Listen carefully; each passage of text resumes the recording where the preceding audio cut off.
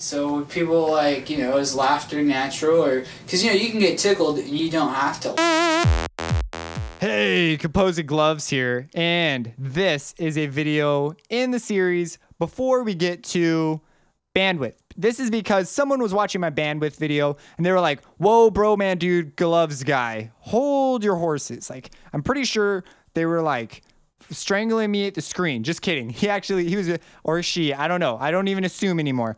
But whoever they were really nice. They were really nice about it. And they gave me a list of things. They said, I came here expecting to learn some things, some basic things, and you threw out some stuff that is not so basic. I mean, it's not like insanely advanced, but it's definitely not basic for someone who's brand new off the ground getting running. And so they had some fundamental questions. And so I was like, oh my gosh, I kind of didn't answer these questions. They are like pretty important questions. So I'm making a video to go before that video to solve this dilemma. These are his questions. He said, what is a bandwidth? This is what he wanted to know. What is a bandwidth and what do people mean when referring to one in terms of music production? Excellent question. Now, we'll talk about this. His grammar's a little funny, like the way you said some of your questions, just because of where you are and your understanding right now. Nothing against that. It just helps me understand where you're at. So it's really good that you're asking these. The other ones, how does it affect my music? Excellent question. We'll talk about that. How do I manage bandwidth in my music? So this is one question that the fact that you asked this shows once we answer your first one, I think you'll begin to see how, especially after you answer the second one, the third one will pretty much be answered. So that's really good. And I'm glad that you separated these concepts. That means you see them as separate things, so you'll look at it a little differently than you would have before. So it's a good question to ask. And then how do I ask what the heck? How do I understand when I have a problem that is a bandwidth problem, if that makes sense at all? And again, this is another question that will be fixed when we answer 1 and 2. So if you get 1 and 2, these other questions will come, but they are sort of separate ideas to be thinking about. Like, what are the implications of bandwidth? That's sort of what these questions are. They're like secretly way more advanced questions that I'm going to sort of try and give you some answers, but these last two are deceptively harder to answer if you were to try and definitively answer these. So what is a bandwidth? So first off, the basic version of bandwidth is a group of frequencies. That's all that bandwidth is. So you have, I can't believe I didn't say this. I was like, how did I not say this? So you hear, and so we would say that you have an audible bandwidth. So that would be the frequencies that you can hear, the group of them. So if you can hear from 20 hertz to 20 kilohertz, you have the audible bandwidth. That would be your bandwidth. Those are the group of frequencies that you can hear. It's sort of weird because I don't know. I had this sort of picture in my head, and most filters visualize things in terms of like an actual band. And that was giving me some false impressions about how bandwidth worked when I was first learning. So it's just a group of frequencies, and that includes its phase relationships and its obviously the frequency is the pitch and the amplitude relationship. So that includes all that mumbo jumbo, and it becomes important later on in higher level stuff, like when you get into high level maths and engineering and all sorts of things. Bandwidth, when you're dealing with frequencies, contents, electronics, that becomes an important concept. So the other thing that you need to understand about bandwidth is technically there are infinite frequencies, right? Technically, like you could go on forever. You could go way past 20 kilohertz and below 20 hertz. You just keep going on and on. And so what is the deal with this? This means that that's the bandwidth. That's where the term width comes from. We've taken this frequencies, and this group of frequencies, the width is the frequency we've selected. So that's where that sort of shape comes from. Like, 20 hertz down here, and then we come up because we're including these frequencies. And it's important that there's this slope here. This slope means that we are including the frequencies at the end of our band. So we start at 20 hertz. But what about 21 and 22? Is it like are those frequencies immediately included at 20 hertz? And you will be surprised to find that the answers get quite complicated actually, because ideally you would say yes, but this would mean something called a brick wall filter. So that just means okay, let's keep going here for a second and then we'll come back to this idea. So then you include all your frequencies at 20 hertz all the way up to 20 kilohertz. And then you say, I don't want any frequencies above 20 kilohertz, because if you're recording stuff up there, that's like unnecessary data in your music. However, that is a hotly debated topic. And then it just cuts off, right? And then after like 20,000 hertz, after 20,001, those aren't included. Now, there are a number of issues. At this point, they become so sort of complicated that they're separate concepts. So go check out my digital audio basics, which is done in completed, well, not completed. I could go back and add a lot more to it, but it's there for the most part, what you need to really know about it. The reason I say that is, think about this. If you have and I point this out in the other one, I talk about nonlinear filters and linear filters and all sorts of mumbo jumbo just a little bit. I don't believe I talk about it too much, but what happens is, if you were to include it like that, the very way we have to record our information, this presents all sorts of problems in changing our signal. So those would be considered, I guess, what you would call bandwidth problems, but they are very technical issues for the more or less. They're not like creative issues. So I want to talk more about the creative issues. The digital audio basics will help you with the technical issues. So they're a group of bands, and right now at this point, you don't really need to worry about what the deal is, but when you have a bandwidth problem, you will have issues with your upper end. For example, aliasing is a common issue. And how do you know what aliasing is? Well, now this is covered in there, but Citrus is really cool in that it allows you to do something. So there is something called oversampling, which essentially in the digital land, what it means is you are able to take your signal and you are able to increase its bandwidth. So normally it's 20 to 20,000 hertz for our audible range, but for digital audio, this won't fly because of the way we have to encode it. And there's all sorts of cool things like the Nyquist theorem and all this cool stuff. But what it is oversampling allows you to increase it a lot more. So you can fit higher frequencies in your spectrum from all these different issues. So I'm sort of getting into a different topic now, but I just really quick want to show you what aliasing sounds like. So if I were to play some, pretty high notes, and let me turn down this, and let me turn on let's put down a analyzer too. So here we have an analyzer, and it is going to show us something.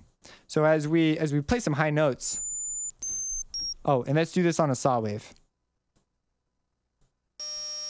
You see all this stuff right here? That's aliasing. It's got this like noise in it. And I've turned the volume down a lot, just so you know, because I already knew what this was going to sound like.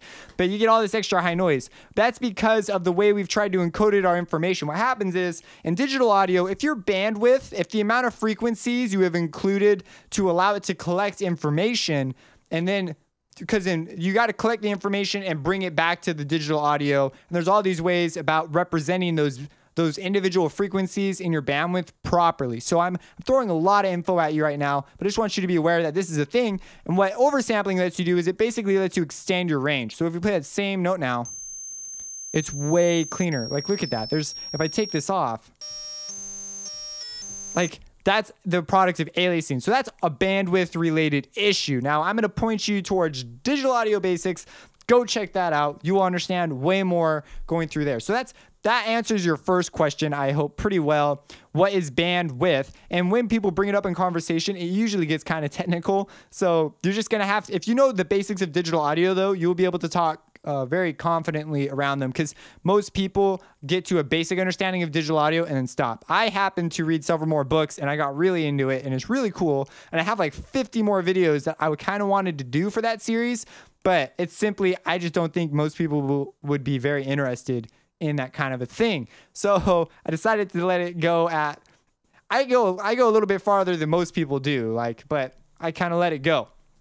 So that is bandwidth. Now, how does it affect my music? So you just heard one method, but there is a way more important way that this affects your music. That is the use of effects. So let's just set aside, when you're getting creative, you can set all that junk aside as far as bandwidth is concerned, and you come up with a whole new variety of problems that didn't even exist before. Those are the creative ones. So when you introduce a plugin, you will notice, so let me break out that other plugin I had. It's the Fruity Multiband Compressor. So this thing, right? And then I showed you, I was like, hey, look at this. We can look at our bands here. See? So here are our bands. So this You will see this common on all compressors. You will see, not all compressors, you'll see this common on a lot of compressors though. You will see something called either the whole band, the W band, something referencing the entire audio spectrum. Some usually, and very commonly, it's called the master band, and that's the easiest one to understand. Now, what this allows you to do is so you're looking at the spectrum as a whole, and then what plugins will do is they'll take this whole spectrum. So this graph represents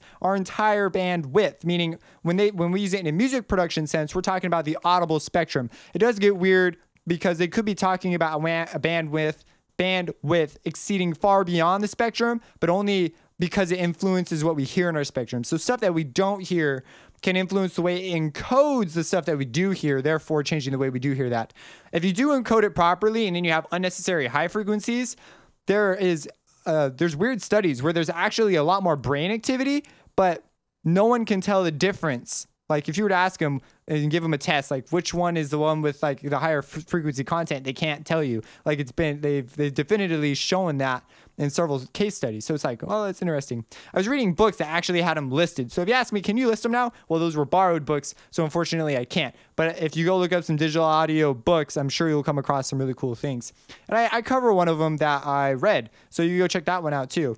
So anyways, it's what the plugin's doing is it's chopping our frequencies up, but you'll notice something, and it relates to that whole idea of including frequencies as a brick wall type deal. This brick wall idea is a really big idea when it comes to filters, but I didn't bother you guys with it because it's sort of a more advanced. Maybe I'll add it in at the end of the series or somewhere down there if you really are quite interested about this idea of the brick wall, because it presents an issue.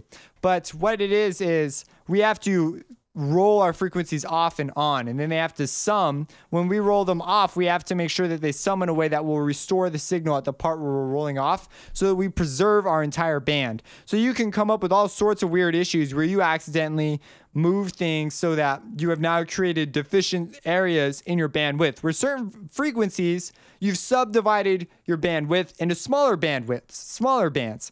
As a result, when you sum them back together, you take all your pieces that you've processed and put them back together. Some parts may be louder or softer, and that's the goal. That's what you want to do, but sometimes you might do things that you didn't intend to do. You might have things that sum in ways you didn't want them to sum. People have noticed this in particular with the parametric EQ. These filters are something called all-pass filters, meaning while they're in this state, they let all frequencies through. However, they still have to go through the filter process. As a result, they'll change your sound like it's just an itsy bit, like a tiny bit, but they still change it. And so as a result, people are like, oh, it changes your sound, it's a bad EQ, blah, blah, blah, blah, blah. When in reality, they just don't understand that you're running it through filters that they're gonna have to by the fact that you're running your bands, you're through these bands, through 7 of them. And they even talk about the way they're arranged and stuff.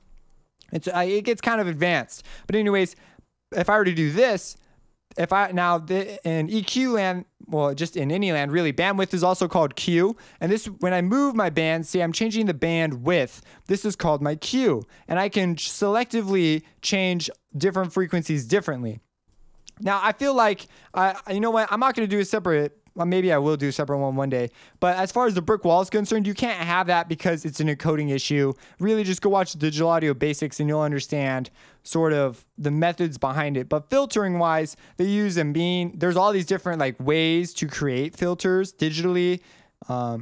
And so and analog too. It's just you can't selectively hit one in analog, you simply can't move at the speed of light. You can't just go bang, it's right there. You just can't do that. Digitally, you actually can sometimes. So they will do that. However, filters don't do that because they would sound very unnatural. The way they roll things off, the way they cut things, and many times, however, and you can't technically just eliminate a frequency unless it's an additive signal, for all sorts of weird reasons, but you can reduce it so dramatically that you've essentially eliminated it.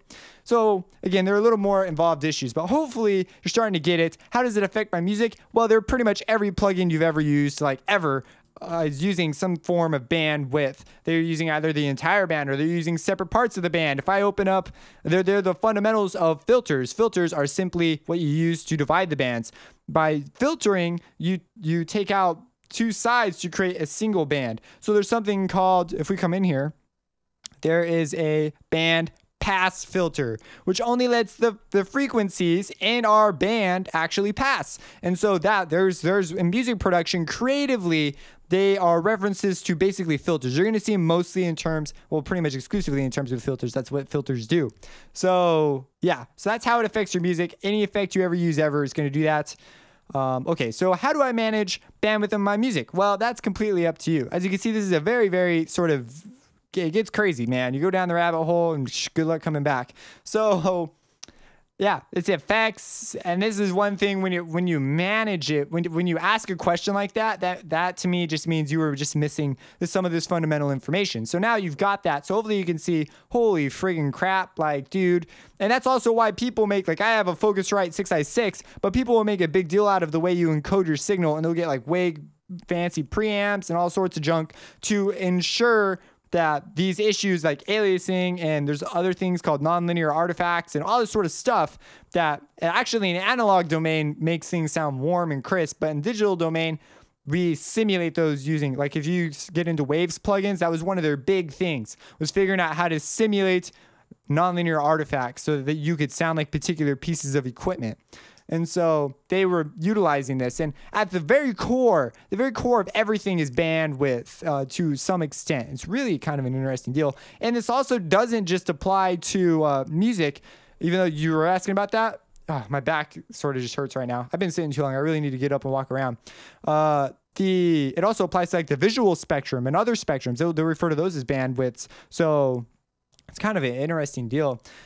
And then the last question, how do I understand when I have a problem that is bandwidth problem? Sometimes it's a technical understanding, like aliasing, like you theoretically understand what 16-bit could do for your signal as amplitude wise, and you understand what your sampling rate could do for your signal.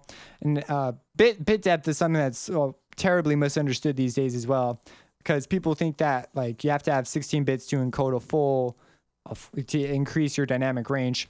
That has nothing to do with bandwidth. I don't even know why I'm mentioning that. Amplitude inside a range, that ties to talk about noise. And then when we get to the noise, which is, I guess, where I'm drawing the connection, if you don't have your dithering set up correctly, you will introduce distortion, which would be a bandwidth related problem that isn't fixed by increasing your bandwidth, because that would be impossible. What they do is they instead just dither, which is randomizing the last digit, and then that fixes that problem. But anyway, so it's a technical understanding or it's a creative understanding, like, oh, I want to do this with my filters, la la la. A lot of people get by without any of this information, but they're very under equipped for a lot of situations, and they have no idea how to mix probably at all very good if they're doing crap like this.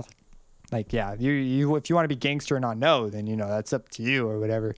But so anyways, yeah, you see bandwidth, pretty much everything uses bandwidth. Like, it's everywhere. It's just everywhere. You'll see it in distortions. Sometimes they have, like, some people will split stuff. If you want to get really fancy, you can split stuff into bands yourself using filters, and then you can process things individually and then resum them yourself. Seamless R, he does that a lot. That's one of the things he likes to do. So he'll split stuff into different bands, process it. He'll do side processing where you can take your bandwidth. If you clone your signal, you essentially have two bands containing the same information. And you can split one, process it, and then sum it with the unprocessed one and do all sorts of manner of weird stuff to your signals. Mixing, that's pretty much what you're doing too. So at the fundamental level, you're kind of messing with it all the time. But hopefully, I've given you some dynamic answers that will solve some of these questions. If you have any more questions, let me know. Subscribe and have a blessed day. This is going to be taught from two sides. One, I'm going to teach music theory, and in this video, we're going to talk about what music theory is. I guess I'm going to explain exactly what you should expect. We'll talk about that. We'll talk about what music theory is and why it matters to you, so you have reasons to continue on. And I'm going to be teaching it from two perspectives. So the first one, I guess I'll start with the one that's not very common, is the MIDI. I'm going to be teaching it inside of